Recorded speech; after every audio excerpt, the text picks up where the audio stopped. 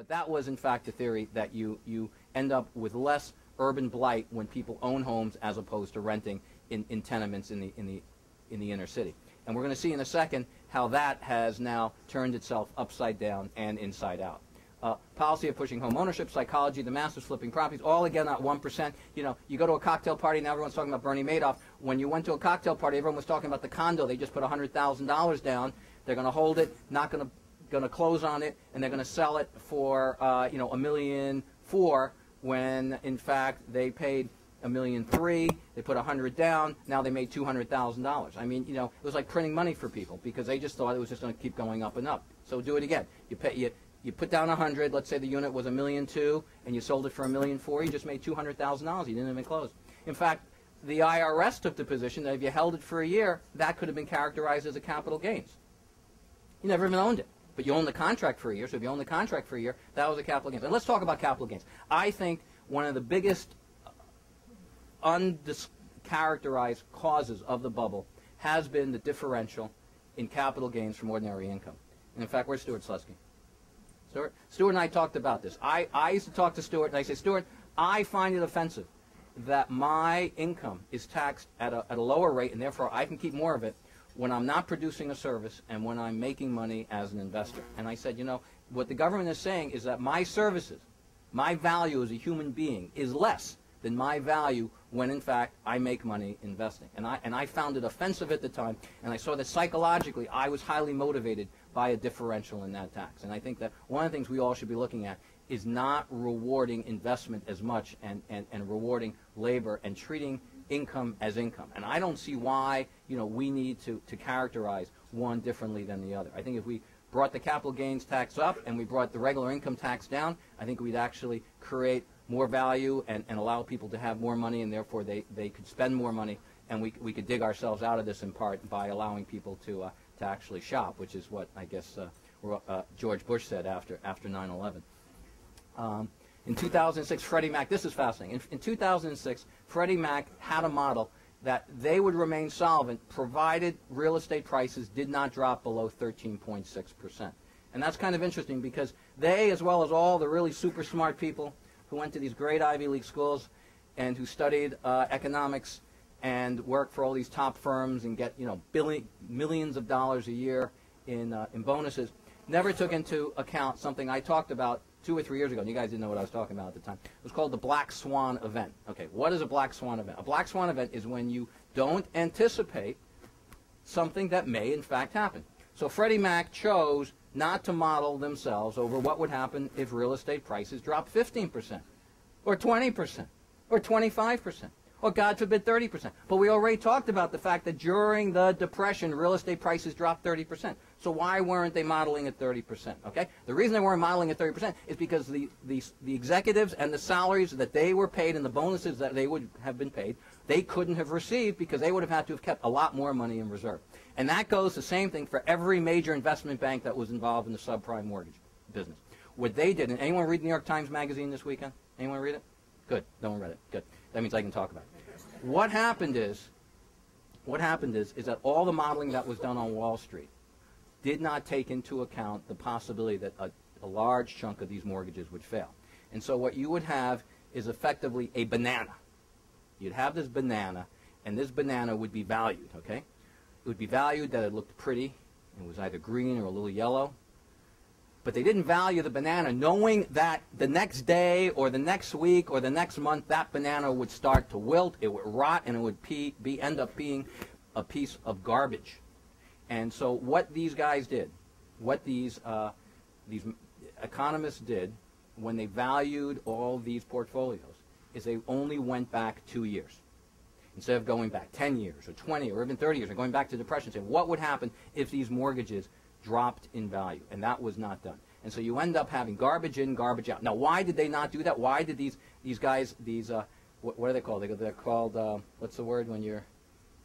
Soothsayers. That's right, thank you. And they're soothsayers.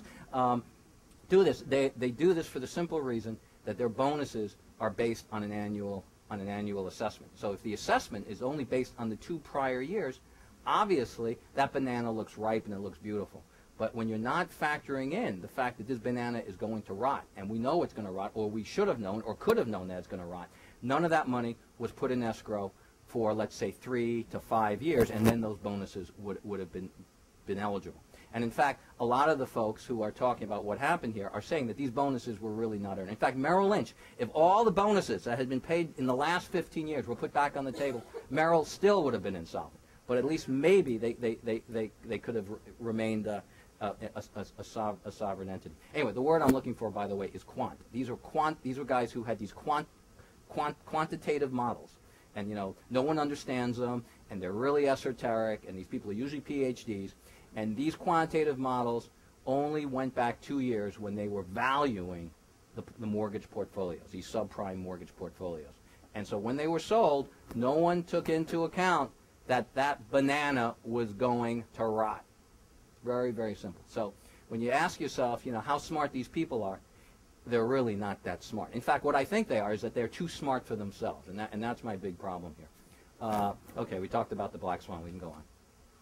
The history of home values. Okay, what we see is from 1890 up through 2000, we see this huge hockey puck. I think we talked about this hockey puck once before, and this is what happened up through 2000. Now we see what happens after 2000. 10-city composite index, we see basically the flip side of this is actually the same hockey puck, just inside out or upside down. It's just a reflection of itself going down, and this just wasn't factored in to these quantitative models. It wasn't factored into to what Fannie Mae or Freddie Mac or the Federal Reserve were thinking. And it, you know, I know you could say you're Monday night quarterbacking. We should have. The bottom line is that the incentive structure that we have on Wall Street and some of the public policies that we have, as well as the oversight, is broken.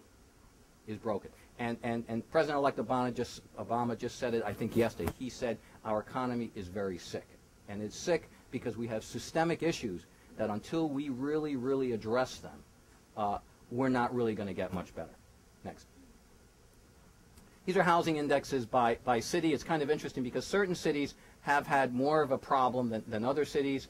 I think we know it's obviously Miami. We know it's Vegas. We know it's Los Angeles. And then some of these other places we see the problem hasn't arisen as greatly because you have this great increase and you have this huge decrease. And down here you have some places that just kind of just muddled along.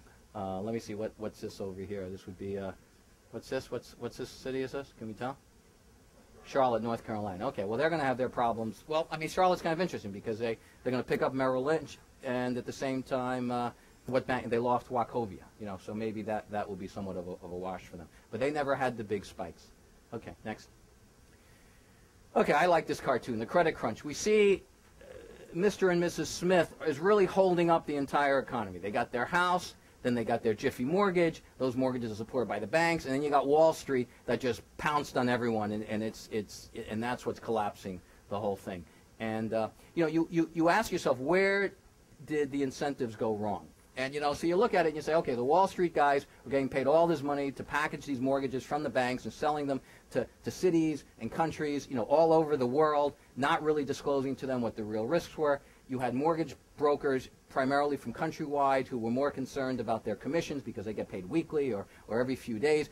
Only one payment had to be made. You know that, right? You had to make sure that when you sold a mortgage, when you initiated a mortgage, that the person made one payment. They made their one payment, you got your commission. And so I'm just curious what kind of deals were done on the side to make sure that person made that first payment. These were no doc loans. You didn't have to show income. You didn't need income. You could be dead. There were people who were borrowing money who had died.